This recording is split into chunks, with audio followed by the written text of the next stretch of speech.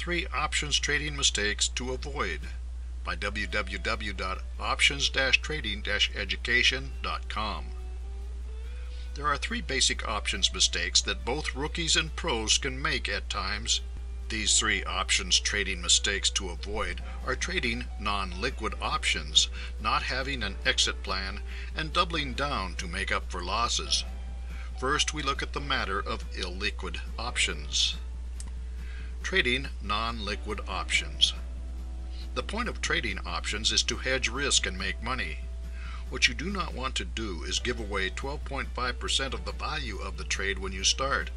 This can happen when you trade non-liquid options. There is always a spread between the bid and ask price for an option. The wider the spread, the more non-liquid the option is. The actual value of the option is in the middle. Liquidity comes from trading options on an equity that has decent trading volume and enough interest that the base equity is trending up or down.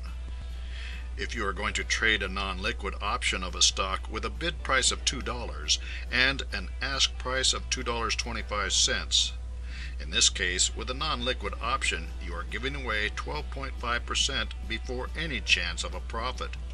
This is the first of our 3 options trading mistakes to avoid. There is conservative options trading and there is risky options trading. But trading non-liquid options is just plain dumb. Not having an exit plan. Always know what to do if things do not work out.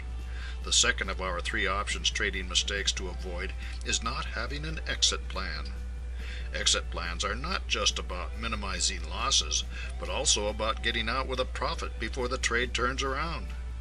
There is also the matter of having made money on a trade and staying with it to eke out a little more profit when you could just take your money and go on to another profitable trade. The point is to choose your exit points in advance. How much will you be happy to earn on a trade, and how much are you willing to lose? Decide this up front. You can always change your approach after analysis of trading results, but do not change the rules in the middle of a trade. Too many traders are worried about leaving money on the table if they exit too soon. And too many traders stay with losing trades, too stubborn to admit their mistakes and move on to a new trade. Create an exit plan and use it. You will make more money, lose less, and sleep better. And if you are trading options in a very volatile market and do not know which way to trade, consider a strategy such as a long straddle that will pay you if the equity goes up or down. Doubling down to make up for losses. The options market is not the casino. If you are losing money on a trade and your fundamental analysis and technical analysis tell you that it is time to get out of the trade, get out. And do not push more money into a losing proposition. This is the third and perhaps most important of our 3 options trading mistakes to avoid. Incorporate this into your options trading strategy and you will be happy in the end.